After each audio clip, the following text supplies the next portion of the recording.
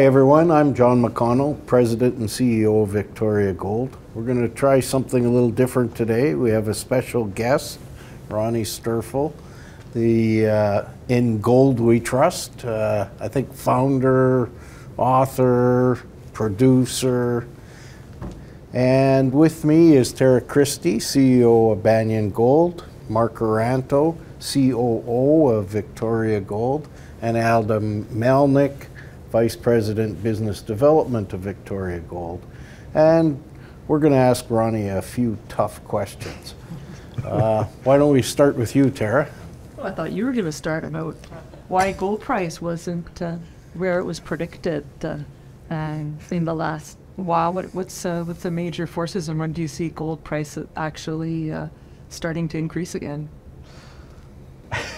Where should we start? It's a tough one. No, I think that actually the first of all, thanks for having me here in Vancouver. Really appreciate it, and also thanks to John and Victoria Gold supporting the In Gold We Trust report for many years now. It's really a pleasure working with you.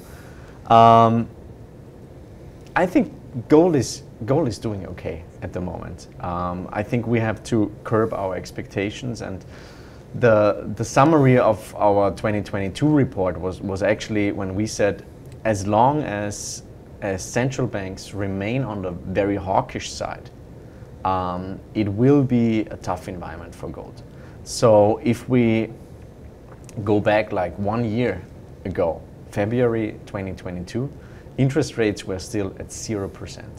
And then they slowly started hiking with 25 basis points.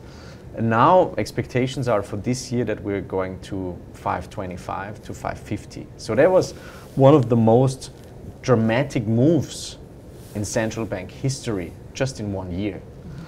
And given this environment, which is big headwinds, I think that gold held up pretty well. Actually, gold was, in US dollar terms, it was flat last year. In euro terms, in Canadian dollar terms, in British pound terms, in basically every currency, gold made new all-time highs last year. So I think gold is doing what it should do, actually, and we should expect the next major move on the upside as soon as the market realizes that the emperor has no clothes, because I don't think that Jay Powell is the new Paul Volcker. I don't think that we can really, on a sustainable basis, live with this level of interest rates without completely crashing the economy. So going forward, I think I'm seeing the pivot much closer now. I think last year inflation was the big topic for the market. I think this year a recession will be the major topic. Although central bankers keep telling us that it's going to be a soft landing or a mild recession, but they also told us that inflation is only transitory and that a stagflation is impossible. So that's kind of my framework going forward. Okay.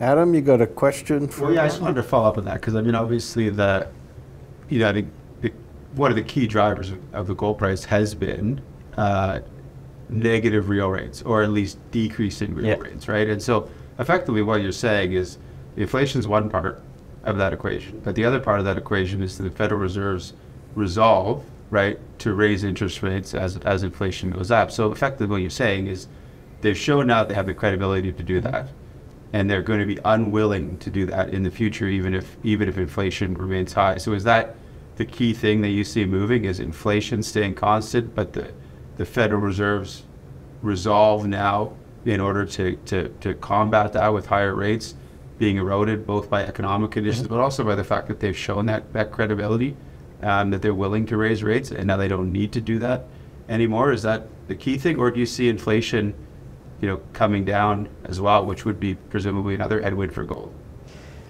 That's a brilliant question, and I think that for the time being, I see more disinflationary pressure, actually. Because first of all, we're seeing, from a statistical point of view, we're seeing the base effects now really kicking in. So we're comparing this year's prices with, on a year-on-year basis, with last year's prices. So just from the base effect, inflation numbers will come down. Then we're seeing that the methodology of inflation calculation was actually changed quite recently. It wasn't well advertised, yeah, or communicated, but interestingly, this new weighting leads to inflation rates actually falling. Yeah.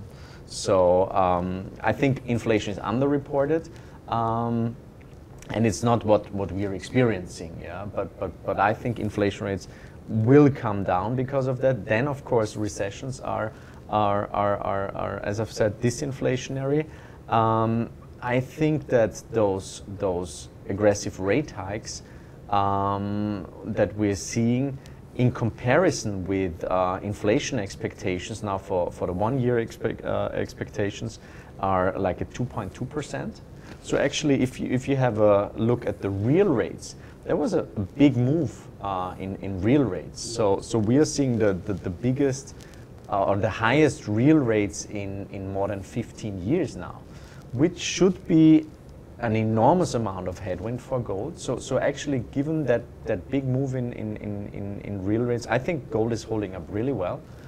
And then I think so my kind of framework would be inflation numbers coming down now to like 2.5, 3% over the next couple of months. Then, of course, central bankers can say, well, great job, we killed inflation. Then economic numbers will come in much weaker. I mean, tax receipts in January were down 7%. That's not a sign of a really roaring economy. Then we're seeing the ISM being really weak. We're seeing the leading indicators being down seven months in a row. We've never seen that without causing a recession. So I think, you know, inflation numbers coming down will give them much more leeway for the pivot. And we always said the pivot will be 3 stages. First of all, they will decrease the size of rate hikes. So we were 75 basis points. Yeah, at some point they said about 1 percentage point. And now we're talking about 25. Then they will pause, and then I think they will panic and actually lower rates. Yeah, and I think this point in time will be the point when gold really will pick up significantly. So that's kind of the framework that we are seeing at the moment. And I just, you know, I think we talked about it a while ago. You know, I think that the narrative that they've created, that there's really, you know, the new Paul Volcker sitting now in the Federal Reserve. I once said that Powell will probably be nominated for the Academy Awards, yeah, so he might win an Oscar. And the market believes that, yeah, and the market also believed in their forecast that inflation is transitory, and that Ben Bernanke, who said that, you know, the real estate market is contained and will not have any effect on financial markets. So I think they gained credibility, but they will lose this credibility probably second or third quarter of this year. You look like you got a follow-up question, Adam. Well, I mean, I think one of the questions I'd like to know is why gold has held up so well, right? I mean, I think that's, you know, everything you're saying is true, but we've got this environment where perhaps gold's held in pretty well, right? Given that, you know, accelerating real rate, and you know, there's lots of theories for it, right? I mean, one thing that I've heard is there's a rotation out of Bitcoin into gold from investors. We've also heard, you know, aggressive central bank buying, right? Particularly from the Russians. So why do you think the gold price has actually held in reasonably well, especially in, you know, foreign currency terms, given that pretty significant headwind that you talked about? I think it's, you already mentioned it. I think it's, first of all, central bank buying, right. Really a big driver. So we saw the biggest central bank actions, I think, in 55 years. I think it's no coincidence that the Chinese updated their numbers. I think that's, you know, that's the symbolic character shouldn't be underestimated. And I think, you know, basically exactly 1 year ago when the US and the European Union said, you know, Russia, you're what was it, 600 billion in FX reserves. That's worthless. It's completely worthless with the, what do you say, with the stroke of a pen. I think that's, you know, many other countries started kind of reconsidering their dollar allocation and their, you know, how they are managing their liquidity. So what you need when you're somewhat critical to the United States, perhaps, or when you're kind of neutral, like India. India is like now one of the largest importers of Russian oil, for example. I think you want something that is highly liquid, that is traded 24/7, that has a low bid-ask spread, and that doesn't have any counterparty risk. And you know, I think gold is a good choice in that environment. So it's I think it's no coincidence that central banks, especially from emerging markets, especially from Asia, are buying significant amounts of gold. And I think over here in the Western world, I said that at a presentation in London, I said perhaps we're thinking too much, you know, Western world centric. We think that we're the center of the gold world.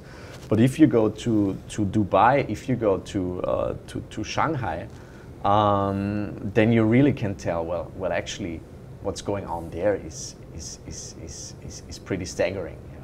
And we're seeing, you know, the flows going into emerging markets, not only for central banks but also for investors and private demand. Yeah, it's just a big trend that has picked up momentum. And I think this is a story that is in the Western world. It's kind of underreported, but I think it's a long-term supporter for the case of gold. Mark? Yeah, Ronnie, thanks for coming and speaking with us. I get to, you've mentioned gold has held up fairly well, and the discussion this year you expect to change into recessionary discussion and bring it to the producer level a little bit more. But rather than just focus on gold, so if you look at gold equities, what are the 2 or 3 key things you look for in terms of not only leverage but protection of value over the next kind of medium-term horizon, like 3 years? Well, I would say obviously management and you know how they delivered. And I think you did a tremendous job on that because we know each other for many years, and you said, yeah, we'll build a gold mine, and people said, well, you know, it's tough, but you did it. So management is key. I think that you know, political risk is going to be much more of a driver going forward. With, you know, we're seeing what's going on in South America. We're seeing what has happened in Serbia, for example. Large parts of Africa are still very tough. So I think that's an important driver. And then I would say, you know, at the moment, I mean, it's a challenging environment for everybody in the gold mining space. Yeah, costs of capital have gone up, production costs are going up. Yeah, if you're now in the development space, it's super tough, obviously.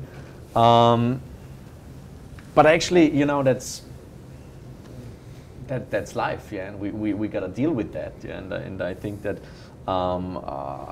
Lots of rubbish companies that I see at conferences, they will not make it, yeah, but that's okay. I mean, that's capitalism. So it will be. I don't think that it would be naive to think that it's gonna get better right away. But I think at some point this year, I think that the mood will change, and this will go hand in hand probably with this scenario that I described before. And then I would also see that the generalists might be coming in again.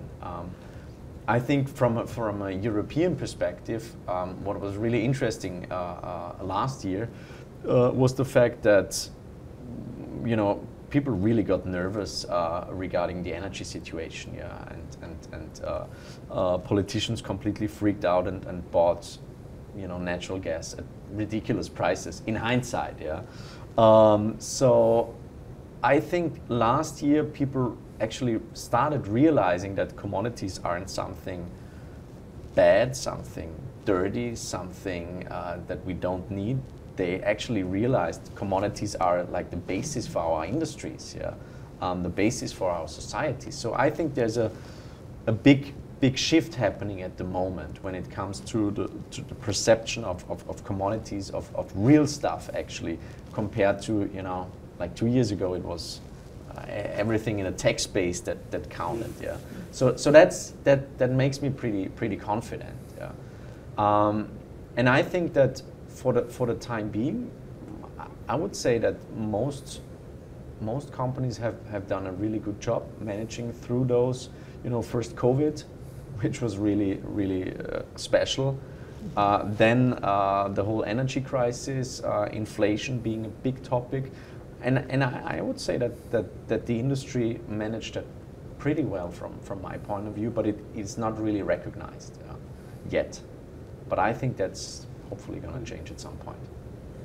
As a non-U.S. gold producer, can we continue to rely on, do you think, the correlation between the gold price and the Canadian dollar? Because obviously that's been a really nice hedge for us, right? The fact that if the gold price goes down, we get generally speaking, we've seen a weaker Canadian dollar, which has improved our Canadian dollar gold price. Or do you see something structural changing, in the economies of the world, of Canada and the U.S. that would perhaps, change that relationship that's been actually pretty persistent?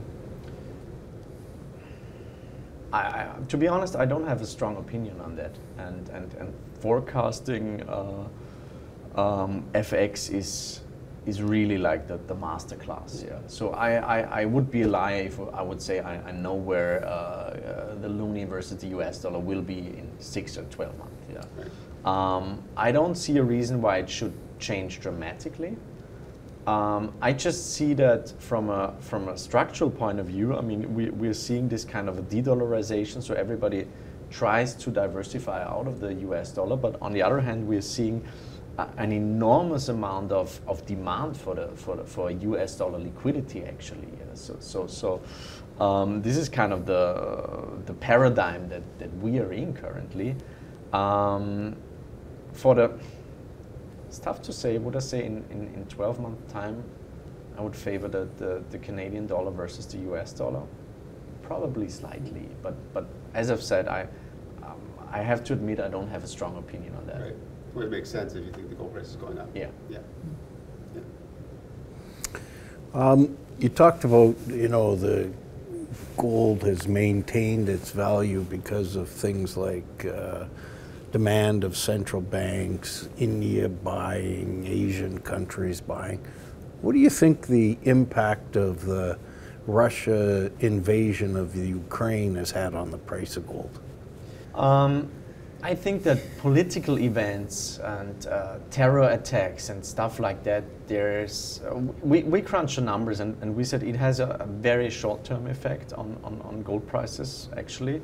Obviously this is a bigger thing that we're seeing, yeah, and as of now it doesn't look like it's getting better. It's rather getting worse at the moment, and we just saw Joe Biden going to Poland and to Ukraine, and then Chinese minister at the same day visiting Putin. So I think the symbolic character of that is very strong, and I hope that it's not going to be like a second Vietnam, like a proxy war that is, from where I live, the Ukrainian border is like 600 kilometers. It's pretty close actually. Yeah, it's very close. So it is something very concerning. Also, if your kids at breakfast ask you, are we entering into World War, stuff like that. So it's real. It's real. So therefore, I think it's important always to not only talk about the financial consequences, yeah, but like the real consequences, yeah, what's actually going on, and the tragedy. And we've got the kids of our in the school of our kids. There's like lots of Ukrainian kids, yeah, and they're completely traumatized, yeah, and they had to leave like everything and move to another country and don't speak the language, and perhaps at some point they will have to go back, yeah, into a completely devastated country. Yeah. Yeah. But apart from that, I think that it also means that wars are usually inflationary. And I see, although for the shorter term, I see disinflationary pressure, I think that that we are now really moving into an inflationary couple of years, yeah, an inflationary era probably, yeah, because we saw this great moderation for 40 years, with inflation being pretty much contained, yeah, very low. Then of course the last 10 years, central bankers always kept telling us, we need to print more, we need more inflation. Yeah, inflation is too low, the deflationary pressure is too big. Now it is finally here, and of course, I mean, it's if I would be a politician, I say, well, actually, you know, a little inflation for a couple of years, it helps a lot when you're overly indebted, but of course it's having dramatic social consequences.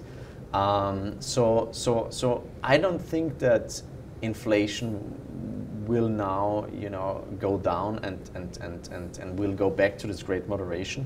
I think that we're now really entering a period where inflation for asset allocation, but also for every business owner, will be one of the most important topics. And you know, for financial markets, back in the days, it was always labor market numbers coming out on Friday that were really the big economic number. Now nobody cares too much about it anymore. Everybody is just concerned regarding the CPI and PCE numbers. So you can tell that it has become much more important. So the reasons why we think that, and stagflation 2.0 was the leitmotif of last year's report. First of all, we compared the stagflation of the 1970s to the current episode, and you know, one of the main reasons why we think that Jay Powell is not the new Paul Volcker is that debt levels are just 4 to 5 times higher compared to the end of the 1970s, when Paul Volcker aggressively hiked rates and caused 2 recessions, 2 back-to-back recessions. Yeah.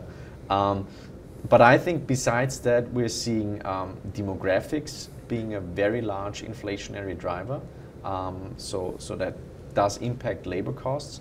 Then we're seeing this whole trend of deglobalization is clearly inflationary. So if we want to reshore production, it might sound good for a politician. It's kind of popular now, but it's costly. And I don't know if it's really that easy reestablishing industries that were outsourced for like 3 decades, you know, just in a moment. It's going to be costly. And then I think that the third big trigger for inflation is actually that since 2008, 2009, it was mostly central bank action that was important in every crisis. But in 2020 that changed, and in 2020 we saw massive central bank action and very aggressive fiscal policy actions. And I think, you know, actually politicians, they like the fact that they're handing out checks and, you know, subsidies, and, you know, it helps with the re-election, obviously, and there's always elections coming up, yeah. And we've got elections in the US next year, and I don't know, in Canada is 2025? I hope sooner, but and I think, you know, I don't know too many politicians, but the couple of ones that I know, I think they don't enjoy giving up power. So I think, you know, fiscal policy will continue to be really important, and we saw that actually on the surface it worked. So during the COVID time, I know so many people that said, well, actually, COVID was great. I was just at home, didn't work, watched Netflix, drank lots of whatever, and, you know, I got all this money from the government. Yeah. So, and of course, I mean, we avoided some sort of a big recession or a depression, definitely. But on the other hand, you know, it didn't really fix the debt problem. So therefore, I think the new era that we are seeing now is fiscal stimulus is having a much faster and much more direct impact compared to monetary policy. While quantitative easing works, you know, with the wealth effect and everything, and people feel richer, and then they perhaps spend a little bit more because real estate prices are going up. But if actually people get handed out checks, you know, there is an effect on the economy, a very, very direct effect. So those are the three things why I think that inflation will stick around for much longer. Anything, Tara?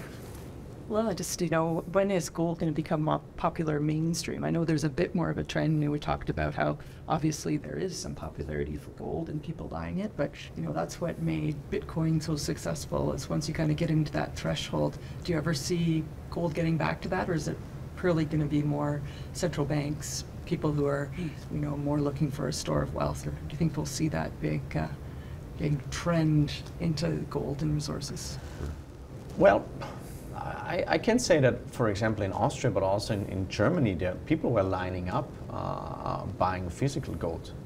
Also in Asia, physical demand is really strong. I think what's missing is Western financial demand. So if we have a look at ETFs, for example, I mean, gold, fourth quarter was terrific for gold, yeah. But we didn't see any inflows from the gold ETFs, and I think from my point of view, they're important an important indicator for financial managers buying into gold, yeah, because they buy the gold ETFs, they wouldn't buy any physical gold. So we don't see that yet. I think when it comes to Bitcoin, I mean, it's interesting because it's a very emotional topic, and everybody has a strong opinion on that. Yeah. It's like with gold. I don't know many people that say, I don't care about gold. Yeah, everybody, you know, is either diehard gold bug, and I don't like that term because I think it's negative, or a gold hater. But when it comes to convertible bonds, for example, I mean, people couldn't care less about, but there's no strong emotions involved. But what I like about the whole Bitcoin development is actually that young kids are questioning money again. They're asking the question, what is money? What is sound money? What are the characteristics of good money? Of course, it changed because prices skyrocketed, and it was a get-rich-quick scheme at the end.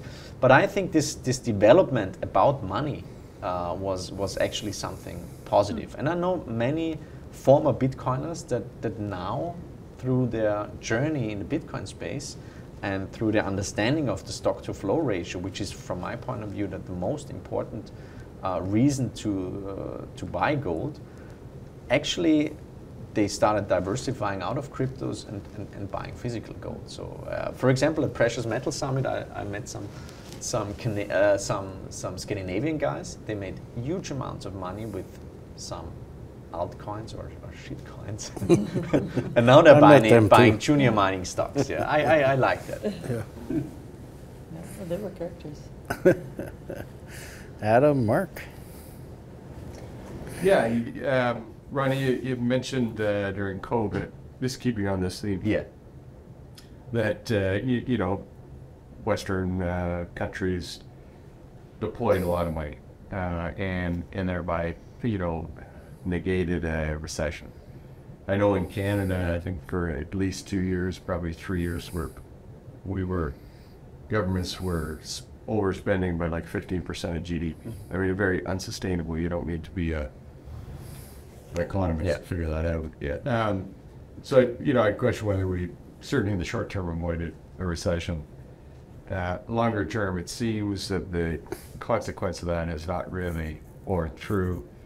And to your point about recessions this coming year and probably for some time in the future, but almost certainly it just devalues the currency, whichever it happens to be. And if not gold, then what do Western financial markets look to in order to insulate or protect themselves from that obvious kind of recessionary or deflationary hit on the currency?